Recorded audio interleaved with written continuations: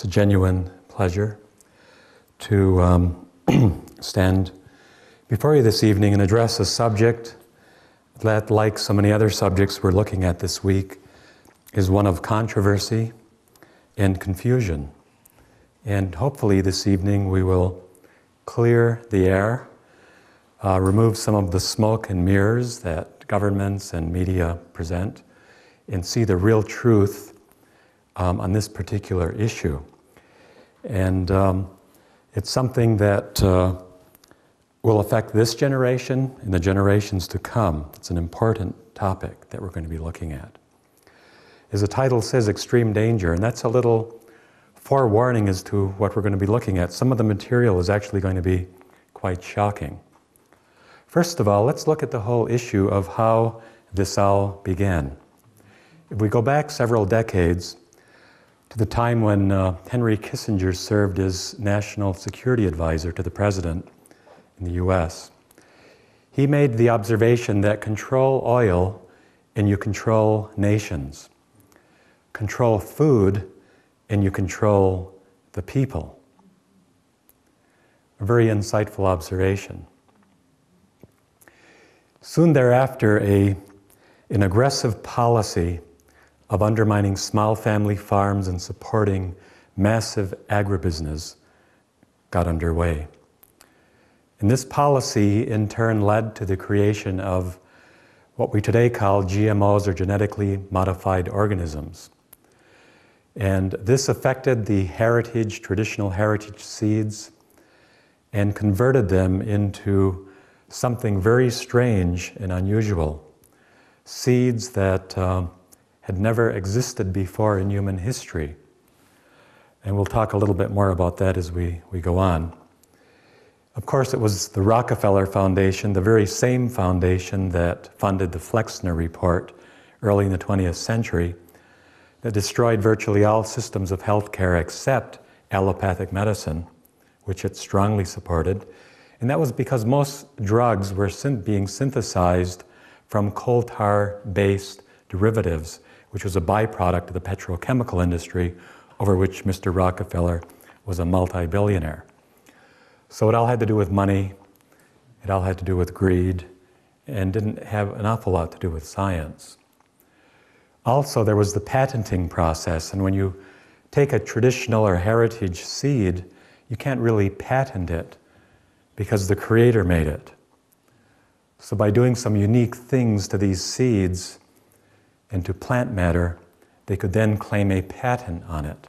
And in recent decades, the patenting of life forms has become big business.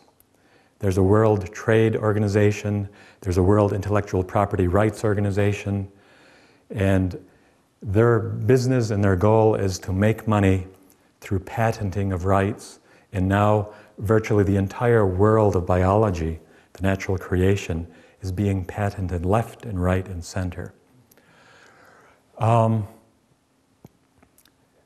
next part of that plan was to ensure that these new seeds would be basically forced upon farmers, first in the United States, then other countries of the world. And that has as well been happening on a massive scale.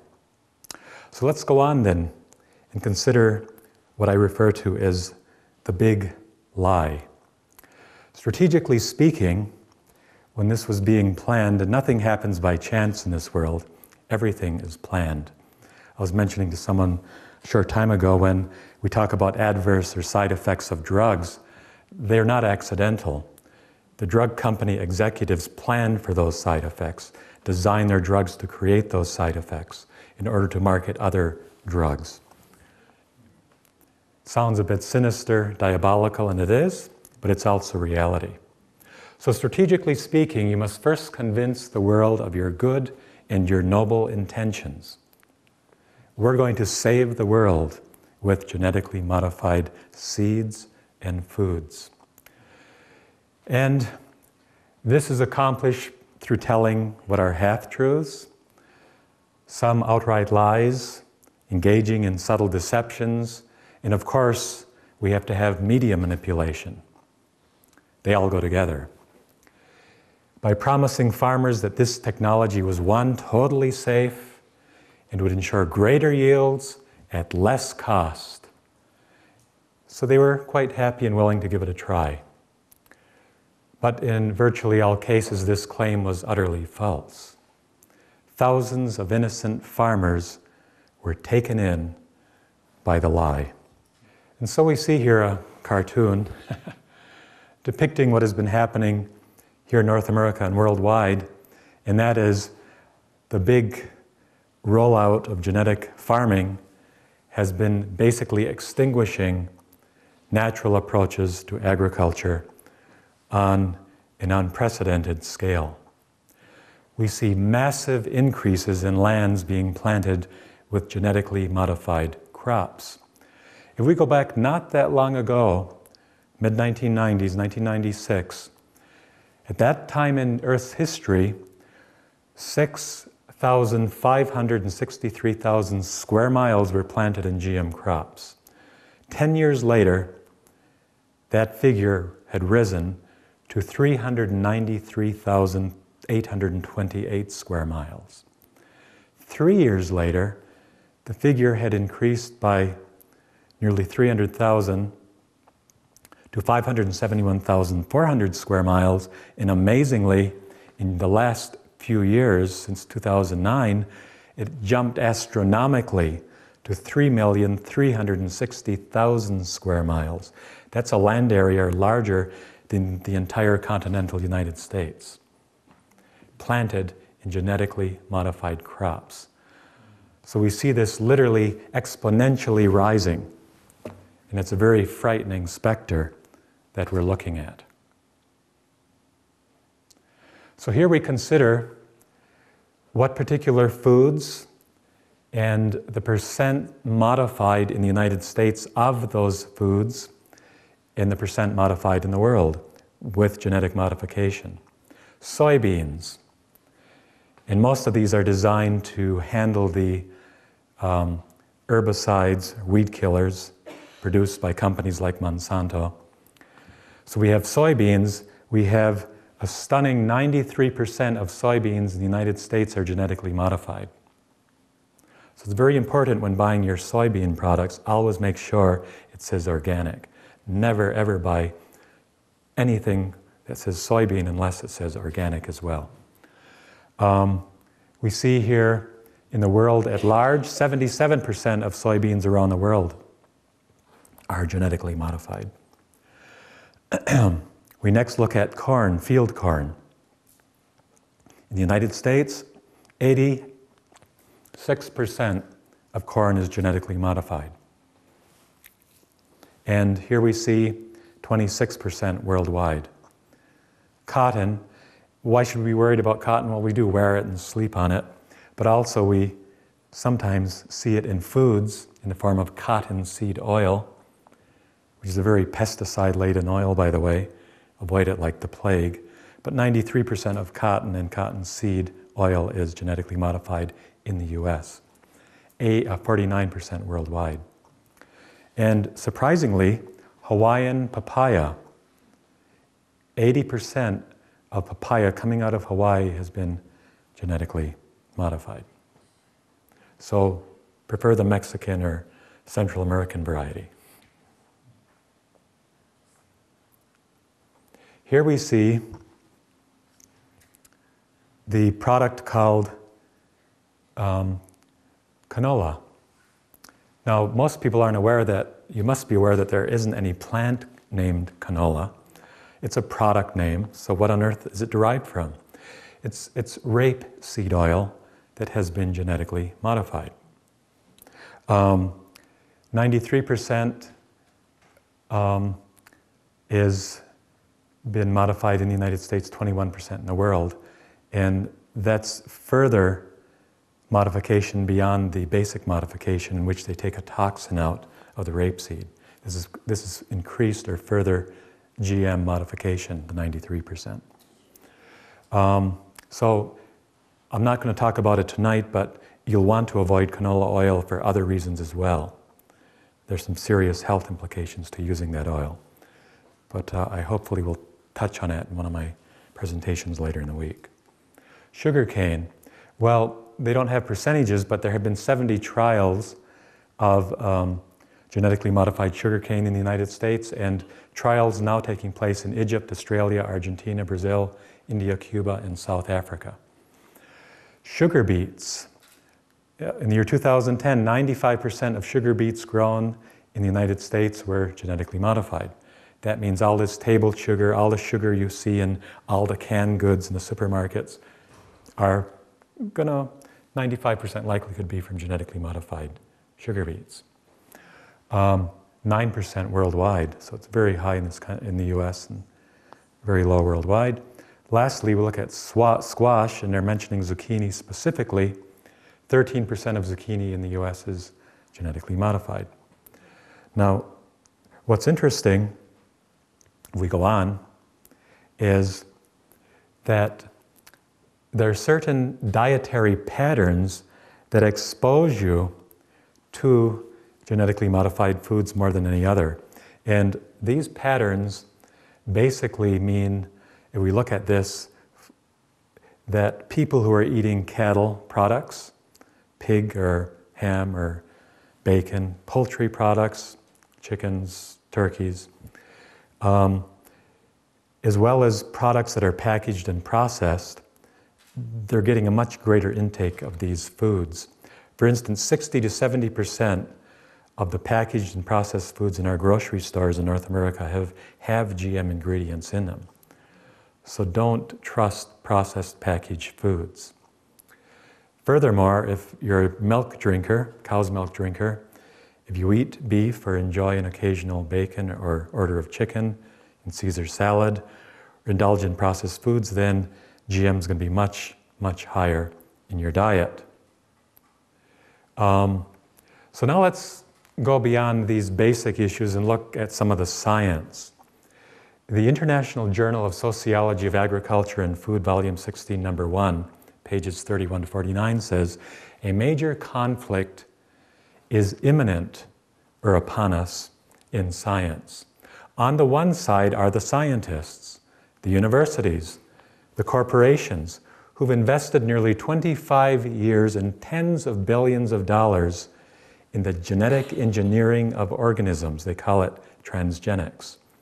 On the other side is a flood of evidence that food-plant transgenics is fatally flawed and has been resting on a theoretical foundation that has crumbled away as the science of genetics reinvents itself.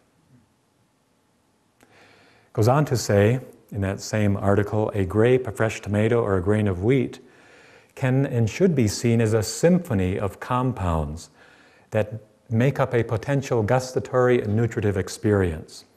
In the case of transgenic foods, there may be, quote, rogue, novel, or misformed proteins inadvertently produced in the transgenic process, and which may be allergenic or toxic, meaning poisonous.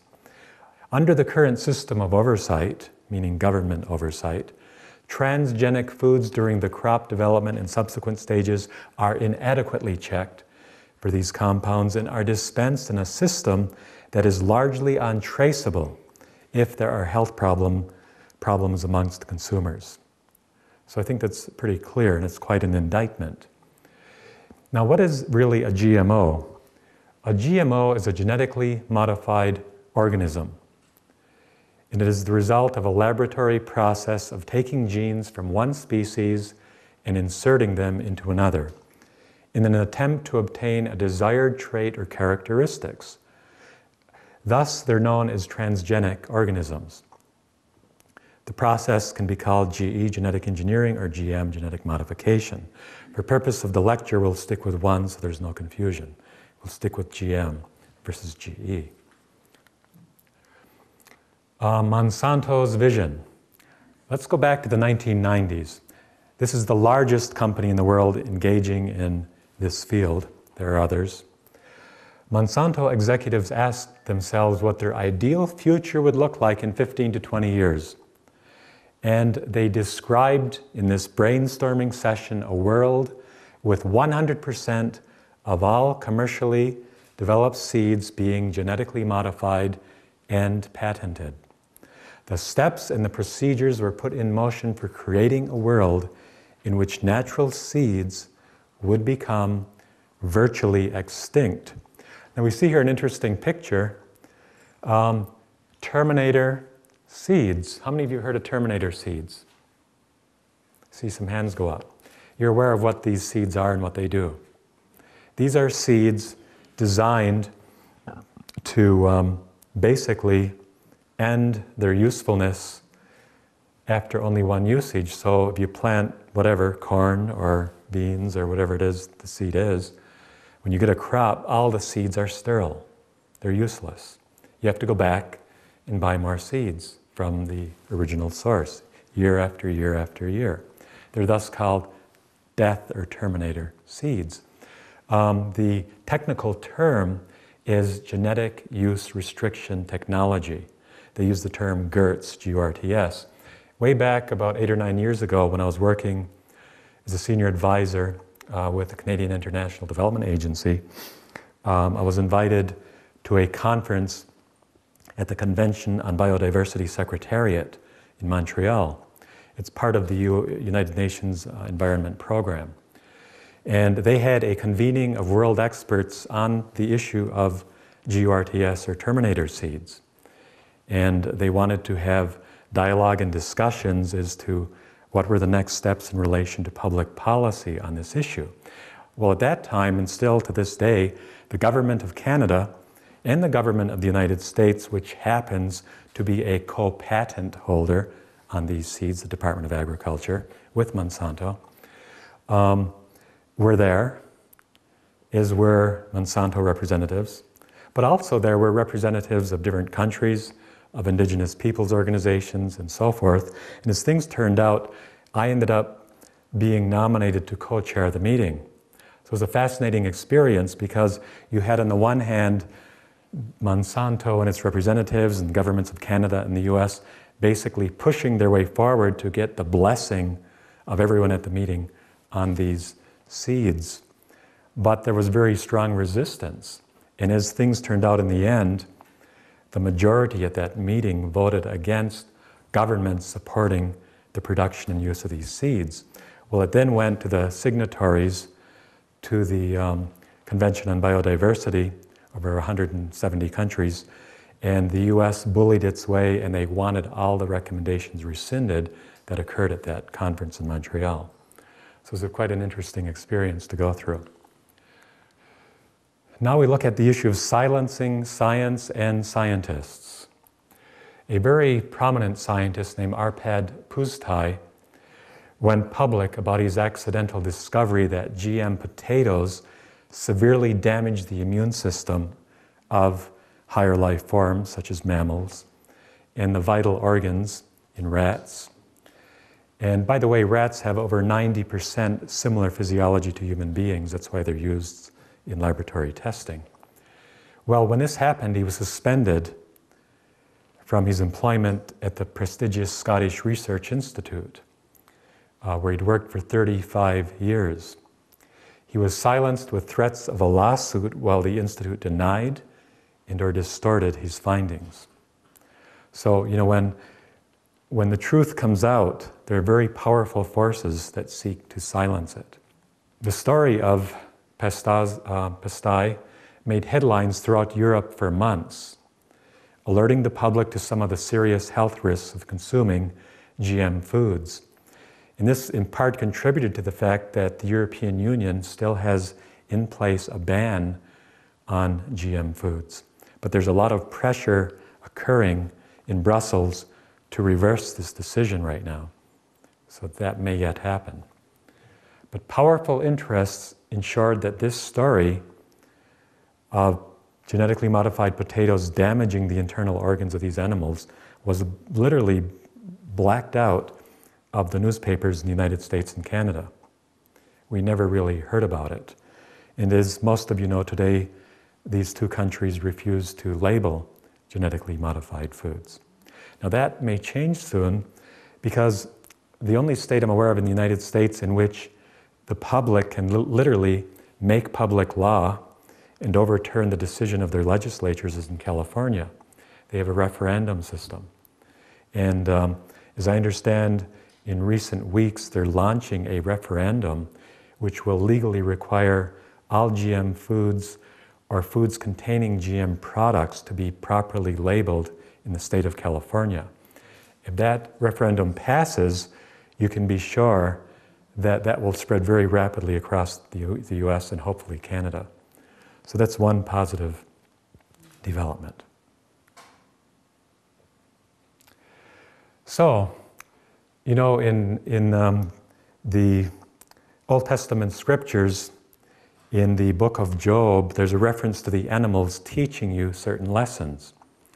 Well, it's sort of interesting because we're going to look at animals in relation to what they think and how they respond instinctively to GM foods. Farmers repeatedly let their pigs or cows into pens with troughs of GM corn and non-GM corn.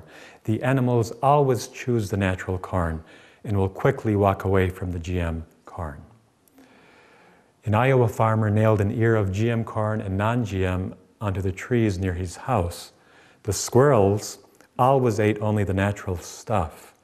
When the only offering was GM corn, they would rather go hungry than touch it.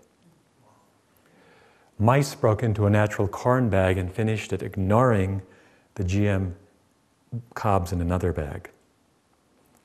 And the last point here is experiments show that chickens, elk, deer, and raccoons will all avoid GM corn. It seems like it's only the people who don't have the intelligence. Now, we've all heard of, I'm sure you've heard of Roundup, the herbicide. Its more technical name is glyphosate, alias Roundup. Well, glyphosate impairs a plant's defenses against both pathogens and diseases. So in other words, it might kill weeds, but it makes plants more susceptible to disease and to pathogenic bacteria. Furthermore, it poisons the beneficial soil bacteria, which fixes the nitrogen, and it increases the incidence of pathogens in the soil. Thirdly, it causes root fungi problems that seem to encourage sudden death syndrome in plants. It also reduces the availability of key food crop micronutrients for plants as well as in turn animals and humans. These include manganese, copper, potassium, iron, magnesium, calcium, and zinc. And lastly, and most seriously, cause birth defects in both animals and humans when exposed to glyphosate during pregnancy. And this is an actual photograph of a legless, armless baby in Latin America whose mother was exposed to this herbicide. And there have been hundreds of cases, maybe thousands. It's very, very tragic. What it also does is it brings about what are called superweeds. And there are numerous accounts of superweeds, and there are many, many articles about this danger. They developed from the overuse of this herbicide. 15 years after Roundup Ready corn and soy was first on the scene, there came into being at least 10 different species of highly resistant weeds called superweeds found in at least 22 of the United States, as well as similar superweeds sprouting up in Australia, China, and Brazil. Superweeds undermine the benefits that GM crops are supposed to offer for a number of reasons. They boost the costs of agriculture, they cut crop yields, they reduce soil tillage, they intensify toxic pesticide applications, and increase contamination of the soils, the waterways, and the water tables. The picture shows a superweed grasping the farmer's tractor there. I don't think they're quite that bad, but who knows? And so the question is asked, is the corn that we're eating patented or unpatented? Well, I've been told that most of the popular corns like peaches and cream, which I haven't seen in BC, but it's very common in the East, is non-genetically modified. And most of the corn that is modified is fed to cattle or other animals. But it is still possible that we might be picking up GM corn at a farmer's market. We can't always be sure because of the labeling issue. So I always feel a little bit nervous when I eat corn, but I love corn, so it makes it difficult. We see here there's both a book and a movie worth getting entitled The World According to Monsanto. I'd recommend that you obtain both the DVD as well as the book. They're very powerful and makes unpleasant bedtime reading. Fraud in GM science. Well, fraud is everywhere in the so-called scientific world, in the medical field, in the biomedical arena, and as well in the field of, quote, agricultural science.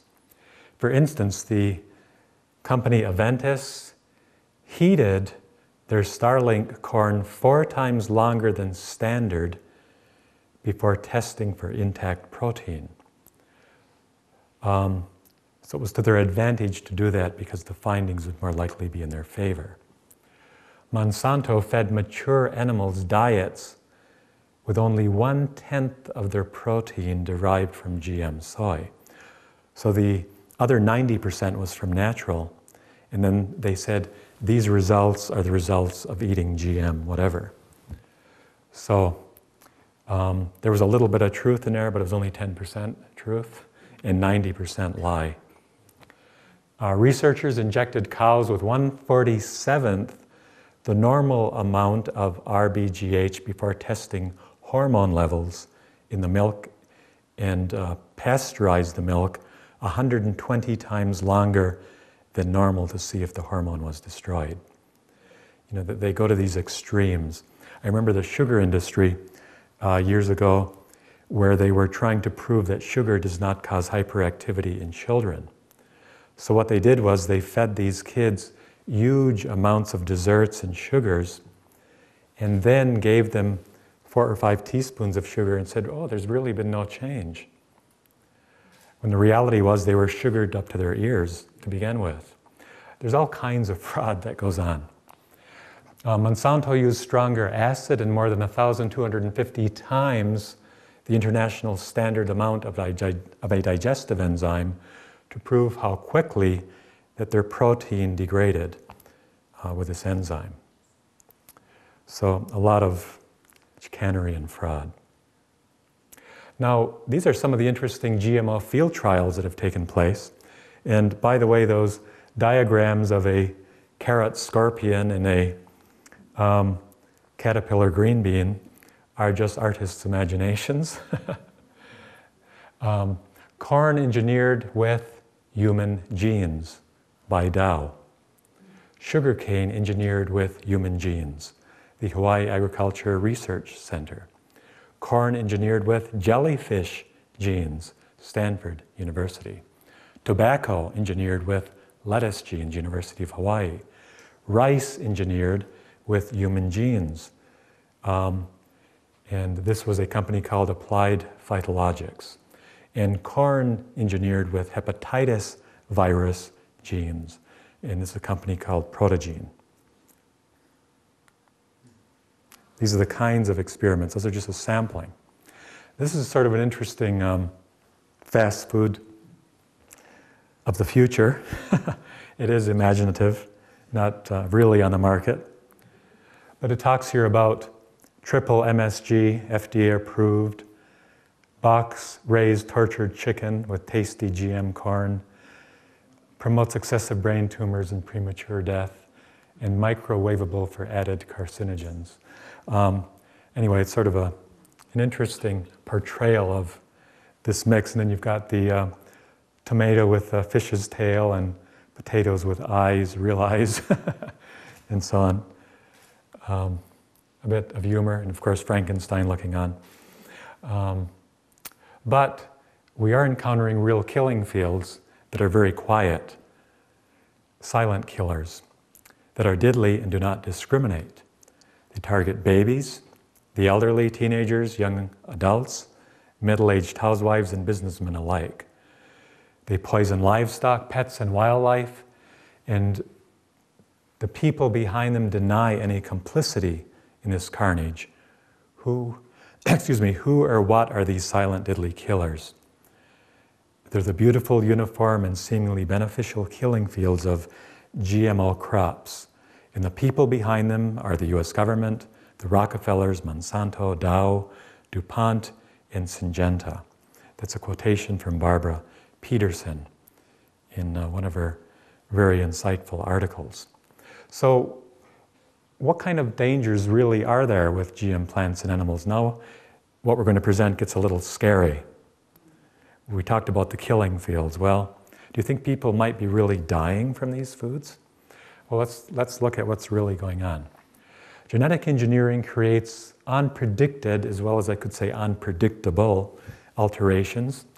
No matter what gene is transferred, the gene insertion process is accomplished by either shooting genes from a gene gun into a plate of cells or using bacteria to infect the cell with foreign DNA.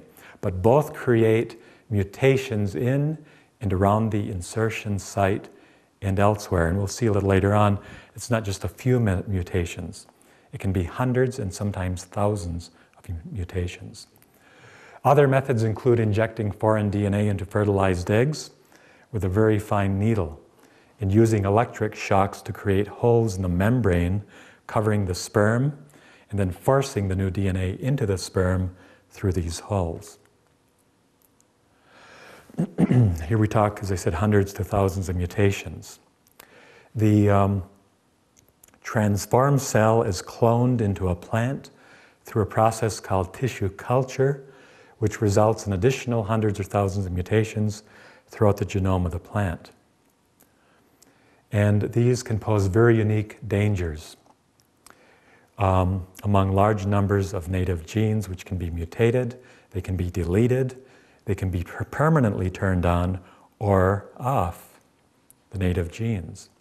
The Royal Society of Canada acknowledged that the default prediction for GM crops would include, and I quote, a range of collateral changes in expression of other genes, changes in the pattern of proteins produced, and or changes in metabolic activities. So really what they're doing is playing God with these plants, creating entirely new aberrations that were never intended to exist. It's actually very frightening. So what happens when rats are actually fed GM potatoes? We see what happens is proliferative cell growth in both the stomach and the intestines. Here we see non-GM in the stomach lining, and this is what happens when the GM is fed, the GM foods.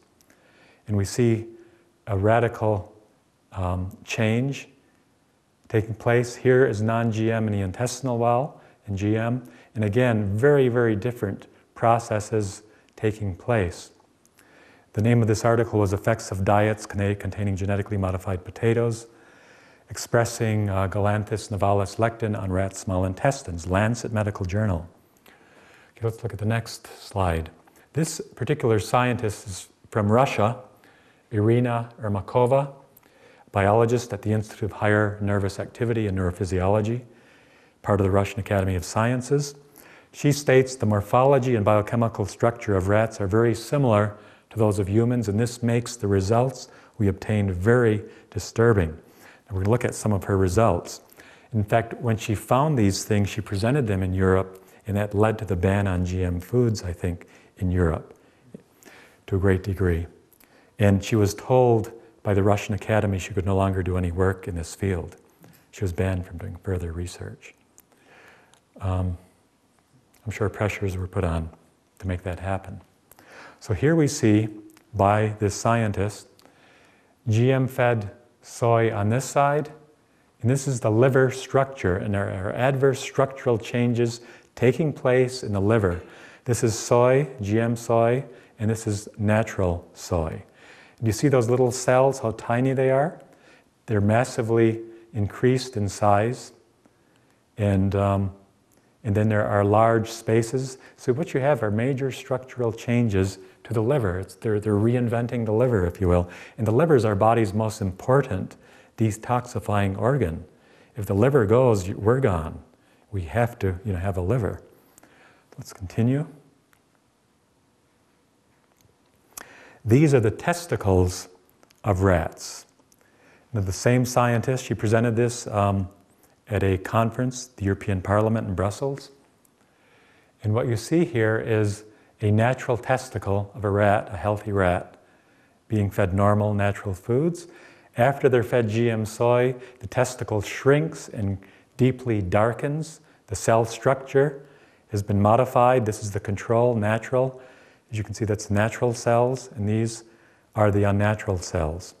There's evidence that actually what's occurring, it will create infertility in the animal, and other adverse changes as well in the reproductive process. Here is something quite alarming. This is the average size and weight of GM-fed offspring, showing severe stunting of growth. These two animals are basically from the same family group, the same age, and here we see the rat fed naturally, and this one was fed the GM foods. And it's pretty visible, pretty frightening what the results are. Very, very clear. The same scientist, Irina Ermakova. And those were stunning results there. High death rates in pups. There were 3 experiments conducted, again, at the Russian National Academy of Sciences by this same scientist. And she presented this at a International Disaster Reduction Conference in Switzerland in August of 2006.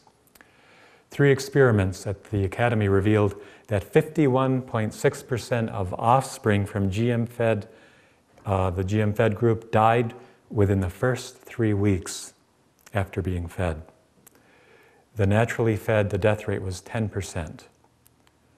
So you see basically a massively higher death rate level among the GM-fed animals. Here we see photographs of what they look like. The naturally fed animals, the survivors, the GM-fed animals that perished. And quite a physical contrast in the 2 groups. They even quit growing hair. Anyway. So, they don't know what they're doing with these aberrations, these Frankenstein foods, if you will, what the results are. It's very frightening. A French study, 3 Monsanto GM corns were examined for their physiological effects. The company's own data, and we read here, quote, clearly underlines adverse impacts on kidneys and the liver, the dietary detoxifying organs, as well as different levels of damage to the heart, the adrenal glands, spleen, and the hematopoietic system. Likely dangerous to mammalian health, including livestock and humans, the study concluded. So it affects the spleen, the adrenal glands, the heart, and the liver. All the vital organs that we need to protect. This was quite an interesting study. It was done in Italy. The mice were fed GM BT corn and expressed a wide variety of immune responses that were symptomatic of all these health conditions: rheumatoid arthritis, inflammatory bowel disease, osteoporosis, atherosclerosis, various cancers, allergies, and Lou Gehrig's disease, or ALS.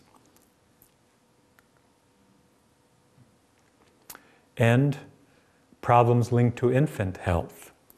GM foods raises the huge specter of potential problems of infant morbidity and mortality. Italian researchers fed male mice GM soy and observed damage to their testicles and their young sperm cells, and the embryos of the offspring of parents fed GM soy revealed altered DNA functioning. So it even affects the DNA. flavor, savor, tomato. And this scientist who worked on this tomato made the comment, I gotta tell you, you can be Chef Boyardee, and the mice still do not want to like these tomatoes. They were eventually force-fed the tomato through gastric tubes and stomach washes. Several developed stomach lesions. 7 of the 40 died within 2 weeks. And the tomato was then approved by the FDA without any further tests for the American public. Health risks. Jeffrey Smith is probably the leading advocate in North America, in the world, on this issue. They have an Institute for Responsible Technology where they do a lot of research. I got some of my information from them. He's written a book on this issue, which is well worth getting, Seeds of Deception. And he documents at least 65 serious health risks from GM products of all kinds. To name a few, several US farmers reported sterility or fertility problems among their pigs and cows fed GM corn.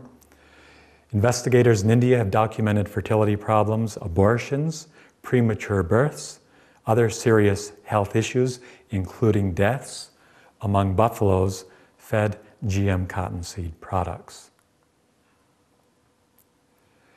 Amalgamation. Now we're going to look a little bit apart from the food issue. We're talking about amalgamation of plants with animals, with humans, very strange scientific experiments. Excuse me. In 2003, scientists successfully fused human cells with rabbit eggs. The embryos were the first human-animal chimeras successfully created. They survived. 2004, the Mayo Clinic research created pigs with human blood flowing through their bodies. 2005, Stanford University conducted experiments to create mice with human brains. And this year, in recent headlines, there have been 150 human-animal hybrids secretively grown in labs in Britain, in the UK. This includes animal eggs fertilized by a human sperm, which they refer to as cybrids, in which a human nucleus is implanted into an animal cell, and chimeras in which human cells are being mixed with animal embryos. So, there's an author I know who talked about the old world being destroyed because of amalgamation.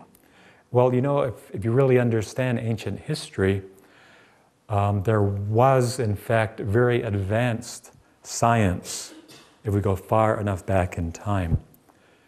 And that science was ultimately destroyed universally. And it's come back to life in the 21st century.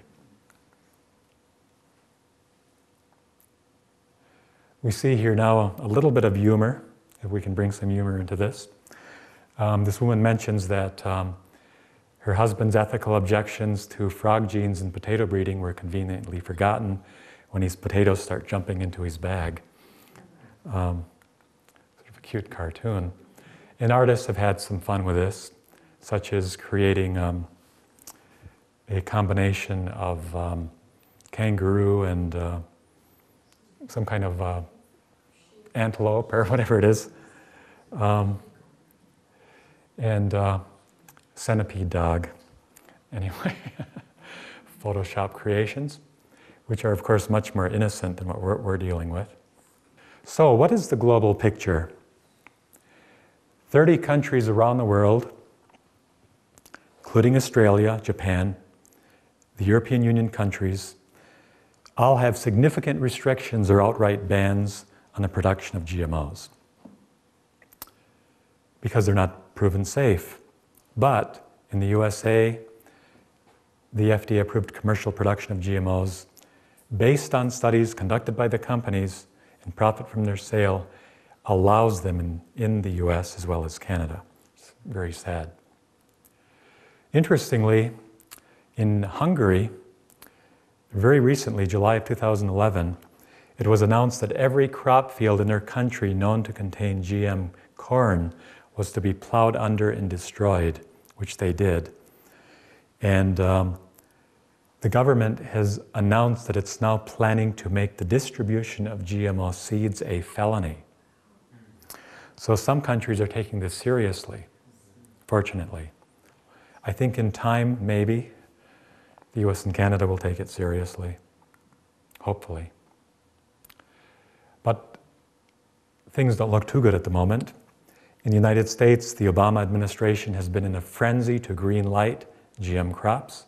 Early in 2011, I think it was January, there was full deregulation of Monsanto's Roundup Ready alfalfa, a GM variety designed to withstand their Roundup herbicide. Days later, the US Department of Agriculture announced they would deregulate Roundup Ready sugar beets, followed by the deregulation of Syngenta's Enogen corn. So a whole number of major GM products are still being approved. The regulations are all being eradicated by government. Meanwhile, the FDA is considering the commercial release of genetically modified salmon, which, by the way, are gigantic, grow several times faster than conventional salmon and are of gigantic size. But there is a non-GMO project. It's not far from here, just over the border. I'll give you their address at the end here of the presentation. And they're inviting food producers to register their products if they have no GMOs. And they have 5,500 products registered right now. So it's a place for consumers to go to help find foods that are guaranteed to be non-genetically modified. This project, it's nonprofit. They're working with both the US and Canada to offer consumers in both countries a non-GMO choice. In Organic Projects, they're based in Bellingham. That's their telephone number, and they also have a website, the nongmoproject.org. So I'd encourage you to go there and check it out. So I think that is my last slide, and thank you for your time.